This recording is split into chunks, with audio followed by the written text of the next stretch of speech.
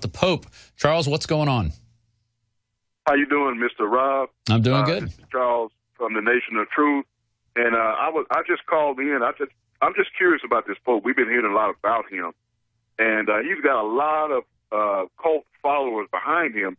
Let me ask you: could he be the Pope, which is the false prophet, that could usher in the false Messiah? Because all these people that are worshiping him could be the same people that worship the false Messiah. I just want to get your take on that. Well, that's the thing about a cult of personality. It is hard to judge, and I think a lot of people are growing up, and when they grow up, especially if they're Catholic or Christian, they're brought into this mindset of the Pope is all powerful, and that's the end of the line for Christianity right there, is the Pope. And so he's always held in reverence. And I think you have a lot of people who buy into what he's saying. A lot of people agree with him on these environmental policies that he wants to implement. And that's the agenda, and it all goes to the training. But is this guy the false prophet? Is he the Antichrist? Who knows? He's probably just another hatchet man for the New World Order. He's just bringing it in slowly but surely. Now the next pope will get a little more draconian on environment. He'll say, hey, well, you don't even need houses. We should all just be living in tents because a house uses a lot of energy, and we don't need to be using this energy. So they'll have us scattered about in fields or in giant camps somewhere. So I hope that answers your question, Charles. Thanks for calling. Next up is Frank in New York. Wants to talk about immigration. Frank, how you doing? Hey, Rob, how are you? I'm fine. Great. If you look at the MAG report, it actually does state that if you're against immigration, you're considered a terrorist. If you're against immigration? 2009. Oh, wow. Yeah, on the MAG report. Yeah, look it up. Oh, I know about the MAG report. Yeah, no, I'm going to pull it up right now. Pull it up again. Yeah. Pull it up, and I'll tell yeah. And it actually does state that, like I said again, some redundant, that if you're against immigration, you are a terrorist. You are against the, the protocol of what they want. Can you tell me what page it's on? I'm bringing up an old article. Secret State Police Report, Ron Paul, Bob Barr, Chuck Baldwin, Libertarians are terrorists. It's from 2009, written by Kurt Nimmo. Hold on 1 second. Give me 1 minute. Well, I tell you what, I'm going to keep you on hold. When you have that, let me know, and because I'll pull it up. Is it on screen right now? There it is. Okay. Yeah, opposition to illegal immigration and income tax resistance. There it is. Right there. Christian identity, white nationalism, militant anti-abortion activists.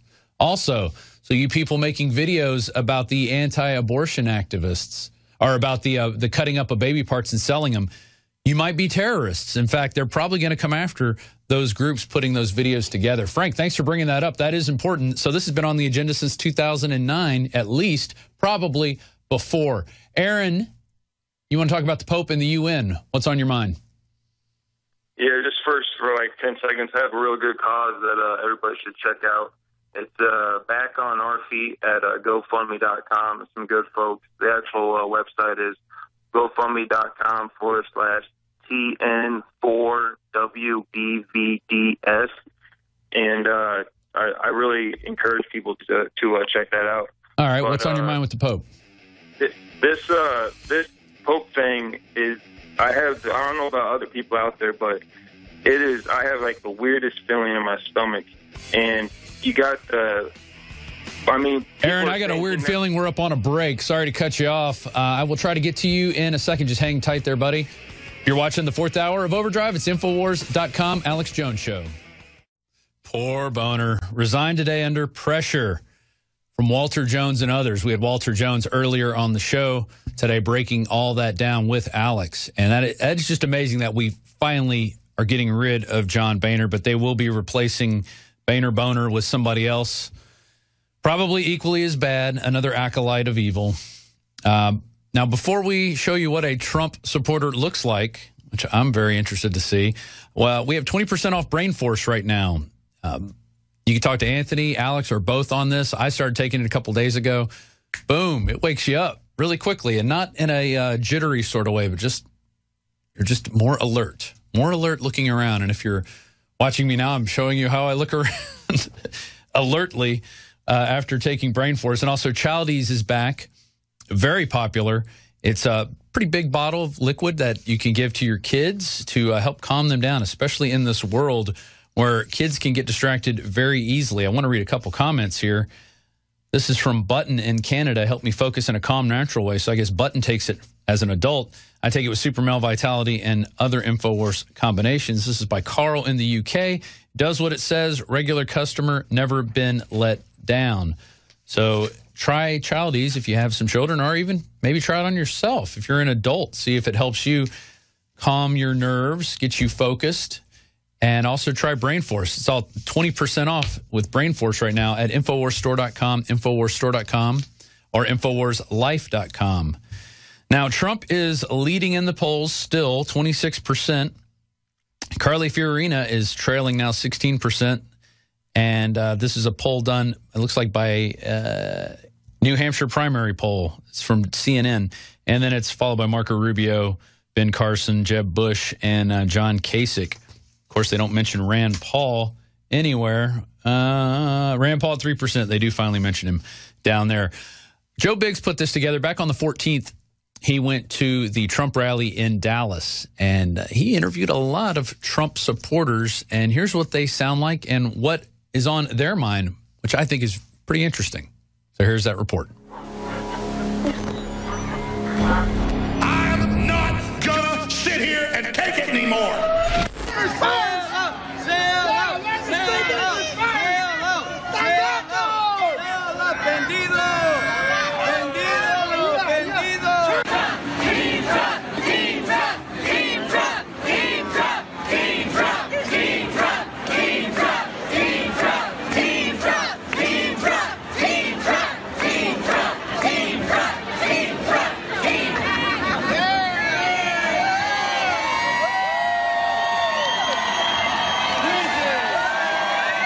So they're all cheering for Joe Biggs right there, who's showing his Hillary for Prison 2016 T-shirt.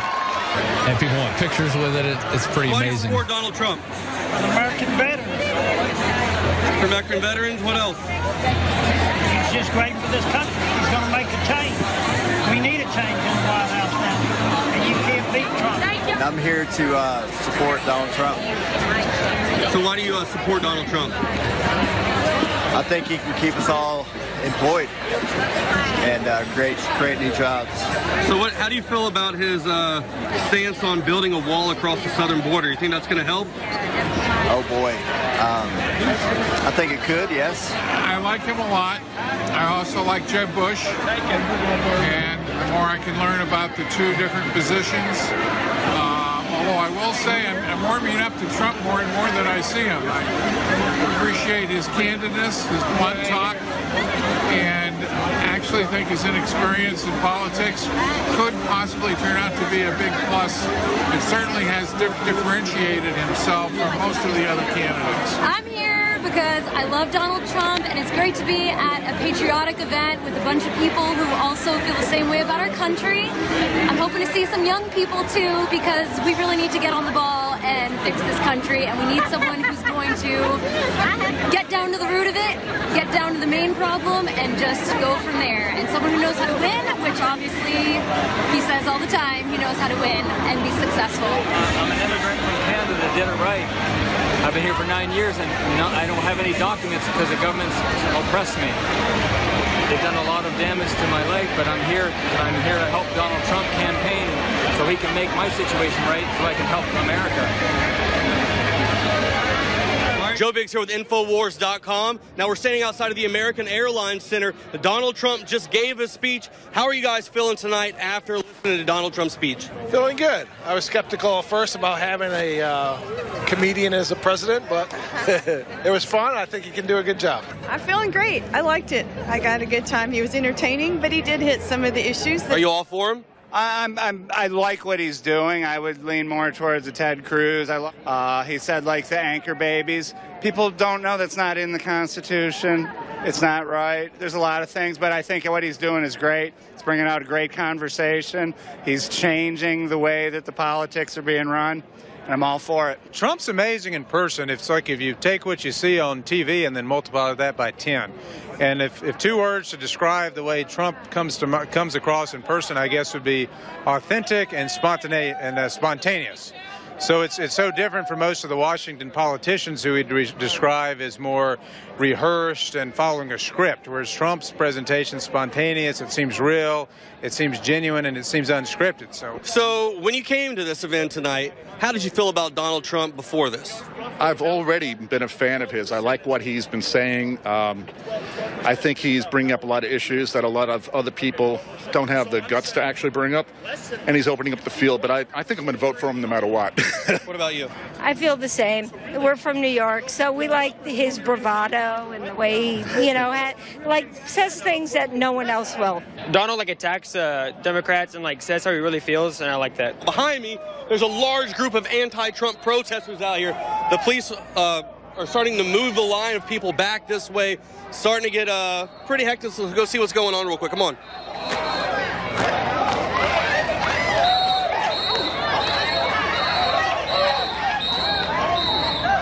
Wow, check this out.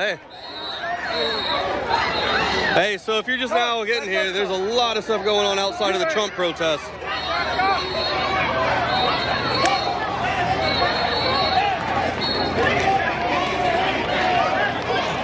So as you can see, the police lines are starting to push back. There's a lot of people with Mexican flags.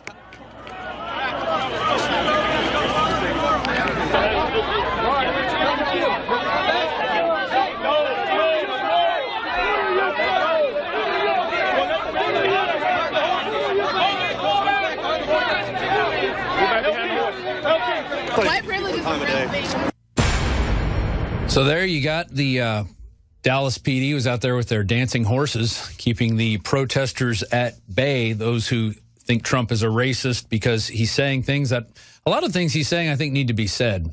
And you don't get politicians saying this stuff because there's no money in keeping illegal immigration out of this country. There's no money in that.